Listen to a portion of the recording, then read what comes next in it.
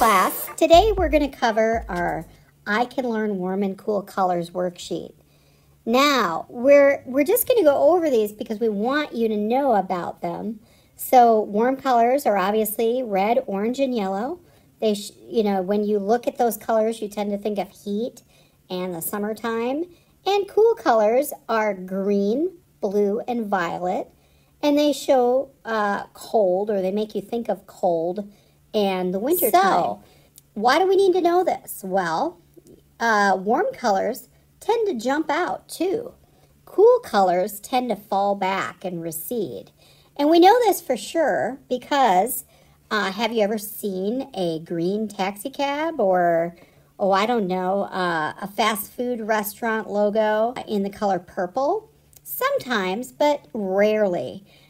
Orange, yellow, and red can be actually seen further away than any other colors. So I believe red is the color. So that's why fire trucks are red. That's why yellow tends to be for taxi cabs and school buses, as well as the color orange, because they're highly visible colors. And then your greens and your purples and your blues tend to fall back. In other words, you're not going to see those as warning colors. So we're going to just take a peek at some artists who use both warm palettes, like, all of their colors tend to be warm, or all of their colors tend to be cool. Now, these artists use both. Don't get me wrong. Don't think if I show you an artist, well, they only use warm colors. No, I'm just going to show you some paintings where they use a predominantly warm palette or a predominantly cool palette.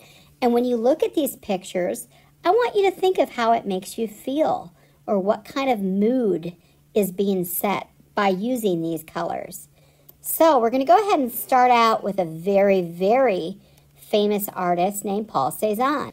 Now, here's a picture of some of his peaches. He's kind of famous for painting fruit.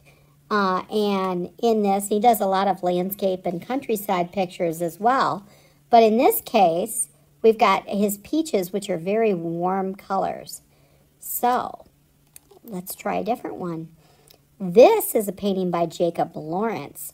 And obviously, he's got a lot of warm colors here. Those reds are pretty powerful. But he also uses a lot of cool tones in the foreground. So think, how does this painting make you feel? How do these warm colors, and as you can see in here, there's sections of yellow, bright little spots of yellow and orange all throughout. Is this very exciting or is it very mellow? Now here is a very famous picture by an artist that many people know about, Vincent van Gogh. So I have a couple of his pictures here. So these are definitely very, very warm colors. You can even see the light radiating off the light fixtures. So we're just going to look at this one for a little bit.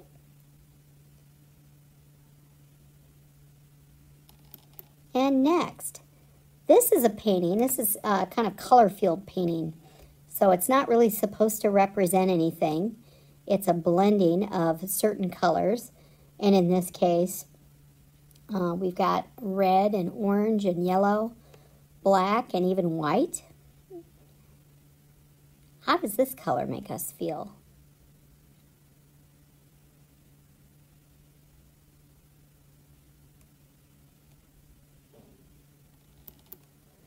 Next, here's another one by Vincent van Gogh.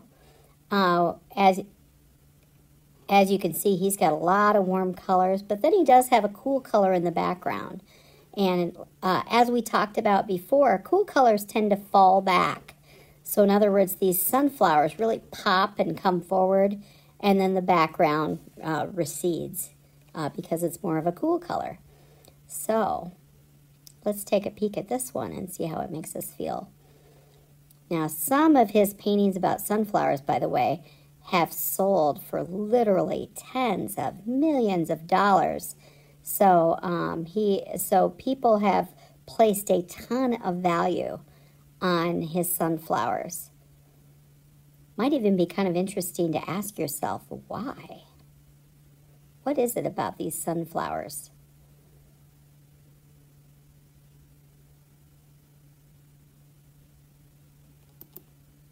Now we're going to switch to some artists with some cool palettes.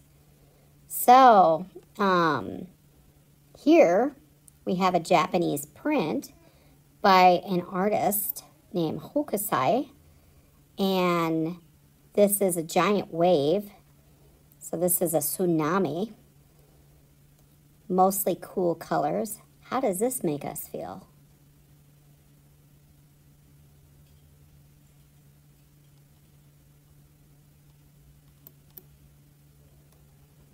Now here is a painting by Pablo Picasso. He had a period of his life where many of his paintings were only the color blue and many, many shades thereof. So, how does a painting that's predominantly blue make us feel? What is the mood of this painting?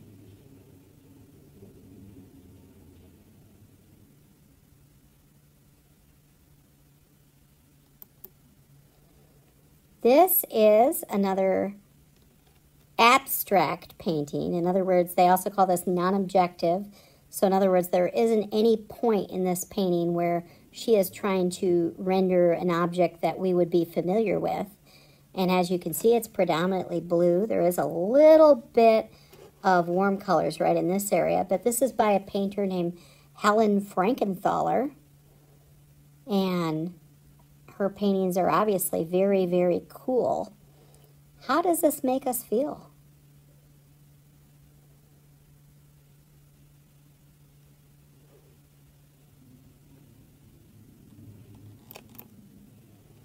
Here's another painting by an artist named Winslow Homer. He has painted some boats in the Florida Keys.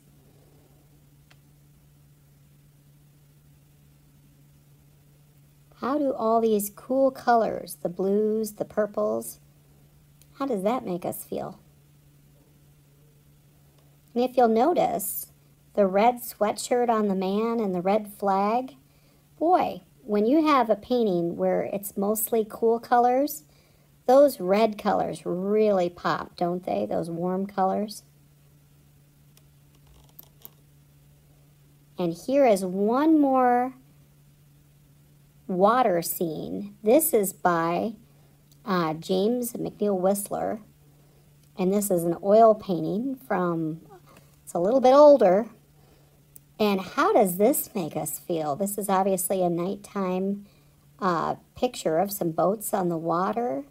You can see some buildings that are silhouetted, meaning we can only see their shapes. So how does that make us feel? Is it scary? Is it sad? Is it peaceful? Is it quiet? And then when you compare a picture like that with a picture, and go all the way back to Jacob Lawrence, where you can see the busyness and the loudness and the activity in a scene like that, compared to a scene like this. Boy, you can really see the power that warm and cool colors have. Well, I hope you learned a little bit about warm and cool colors, and I hope this becomes part of your vocabulary when you're describing great art.